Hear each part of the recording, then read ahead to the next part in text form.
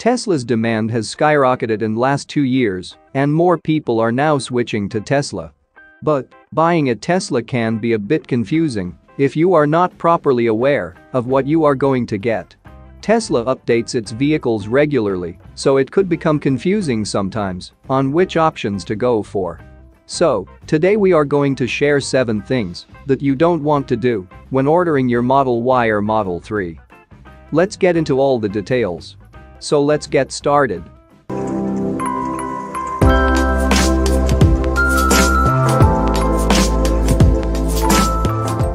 First and foremost thing to do is get the color that you actually want.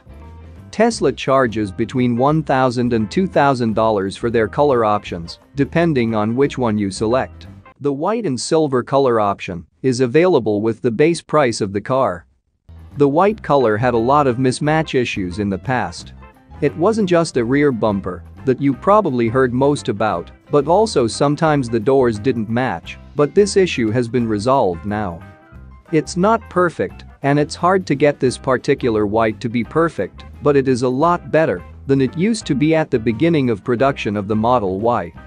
So get that color that you want, and the reason is, every time you see the color you wish you would have got, you're gonna wish that you had it. So spend the extra $1,000 or $2,000 if you want red, or get the color that you want. While we're talking about color, we have to talk about the interior also. The white interior option, in our opinion, is absolutely gorgeous.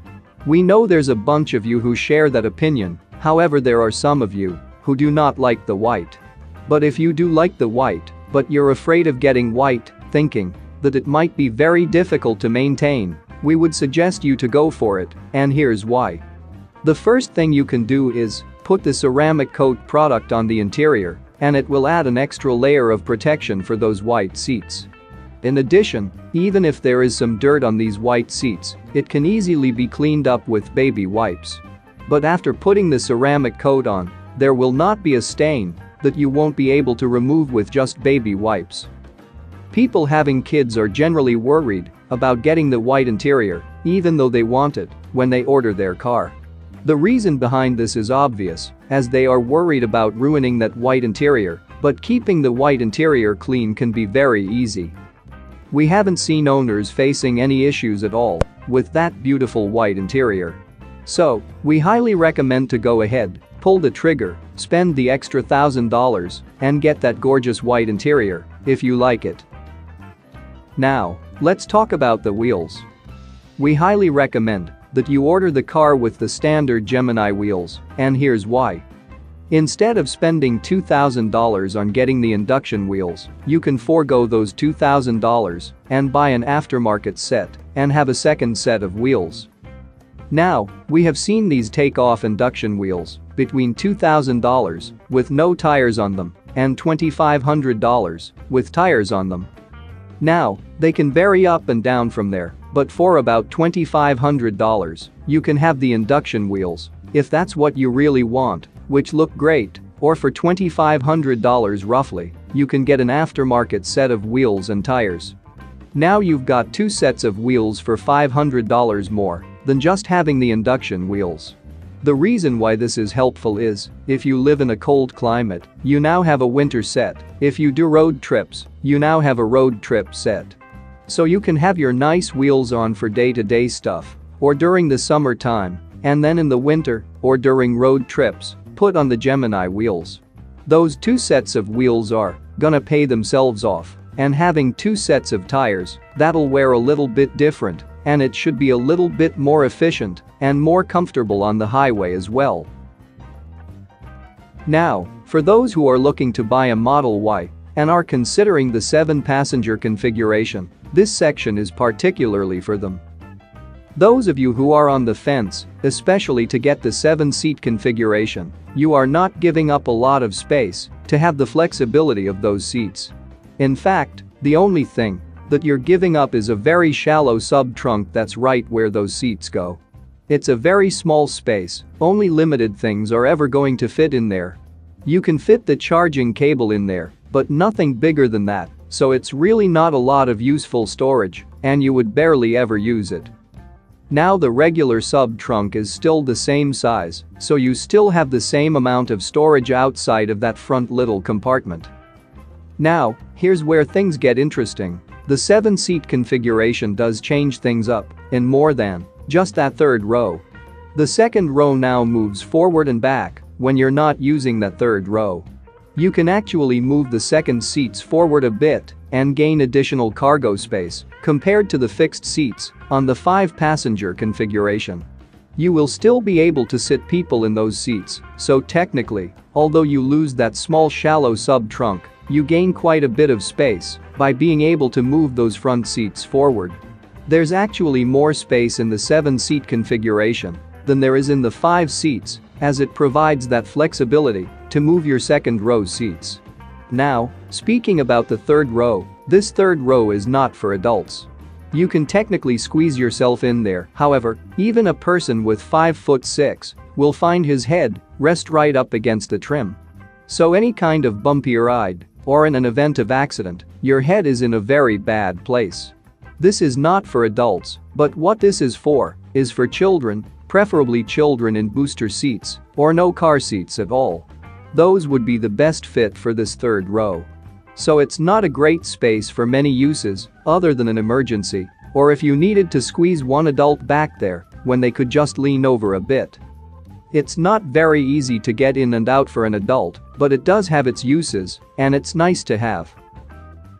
Coming to the next one is ordering full self-driving right off the bat. Now this is going to be a little bit controversial, but we would like to discuss it. Now that full self-driving subscription is available for $200 a month, you can try it. So for $200, activate it, and for 1 month you can try full self-driving to see if you actually would use it on a day-to-day basis. What we think is, you're going to find autopilot is actually going to work out well for most of you. Full self-driving at $12,000 is a ton of money, and it's still not completely ready. The beta release is now available for public, so push that FSD beta button, achieve a proper safety score, try it out and decide whether you require it or not. You really need to think about it before you spend $12,000 if you are going to use this enough to justify $12,000, so think really hard about that. We recommend forgoing full self-driving at time of order unless you're really worried about prices of full self-driving continue to increase, which they very well could, and you don't anticipate taking delivery before those increases. So keep that in mind, and we recommend shelling out $200 at time of delivery, try it out, and decide if $12,000 could be spent better elsewhere. Now, as we're on the topic of full self-driving, don't miss out on enhanced autopilot. Now that full self-driving is ready and fully available to the public, we think they're going to have pretty much figured out what the demand is for the system, and we think they could bring back enhanced autopilot. In some markets across globe, enhanced autopilot is available right now. Late in 2020, they did release enhanced autopilot as an option for 2 weeks only, and it was $4,000. Enhanced autopilot is everything that full self-driving is, except for full self-driving on city streets and stoplight and stop sign control, that's it. Everything else, like lane change, navigate on autopilot, summon, all those other features that are actually useful are included in enhanced autopilot. So if it does come back out, don't miss your opportunity to get that instead of full self-driving. Of course, some of you are still going to want full self-driving, and more power to you. Moving to the next one, if you are waiting for the 4680 cells, don't buy now. At Tesla's Cyber Rodeo event recently, Tesla announced the deliveries of the new Model Y equipped with 4680 cells. But the deliveries that Tesla is giving right now is only to its employees. Along with that, Tesla announced a new Model Y variant, standard range, which is equipped with new 4680 cells and providing a range of 279 miles. So Tesla has started its production at Giga Texas with this new Model Y variant. But there's still no way for general people to buy this new 4680 equipped Model Y variant. So if 279 miles of range is enough for you, you should wait for this new variant. Now talking about the long-range and performance variant, there's no confirmed news on when these variants will come out with 4680 cells. Recent news have also indicated that Tesla also plans to produce Model Ys with both 4680 and 2170 cells at Giga Texas. So it's clear that Tesla is not fully prepared to ramp up production of these new 4680 cells. This was indicated recently when Tesla announced that it had produced its 1 millionth battery cell. 1 million battery cells can only power 1,000 to 1,200 Model Ys. So we think Tesla is initially going to produce this new variant with 4680 cells that would use less cells and ultimately help in powering more cars. So, if you are only interested in getting the benefits of the 4680 cells, do not buy now. With that in mind, next think about getting as much range as you can afford. Of course, if you're considering a Model Y right now, your only option is long range, however that could be changing soon with the return of the standard range Model Y. But if you're buying a Model 3, if you can afford the difference between the long range and the standard range, get the long range. You are not likely to ever be in a situation where you're going to say to yourself, I wish I had less range. On the flip side, you may find yourself in a position where you say, I wish I had more range. Now this is going to be most obvious when you're on road trips, and the reason is, supercharging is much faster with a long-range battery pack than the standard range. So you're going to have to stop more, and it's not going to charge as fast as it does in the long range. Charging speeds are capped for the standard range, and as the long range gets full access to full charging speeds, we are anticipating to see the V3 supercharging network to increase charging speeds with the existing infrastructure in place. That's not likely going to help any standard range models, but the long range models could start to tap into just a little bit more speed in charging. Next one is, if you are wanting to protect the front of the car, do it right away. It's not so much a paint quality issue from Tesla that some people talk about.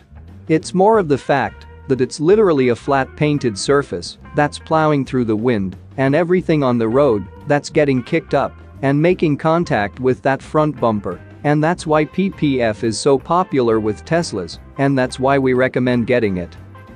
Now, it is very expensive to have this done professionally, and there are also some DIY kits out there. There are some great DIY kits out there in the market, but we would still suggest to go with a professional one. So, whether you want to just do the front end, just do the bumper, do a partial front end, or the entire car, you can choose any of them according to your budget. If you are on a tight budget, just go for the bumper or the partial front end, as this is where your car will need the most protection. Installing a PPF is highly recommended to keep your car's paint safe. Also, don't forget to protect the inside by getting good floor mats right away before you take delivery. Keep that interior nice and pristine, as it's such a beautiful car. That's it for now.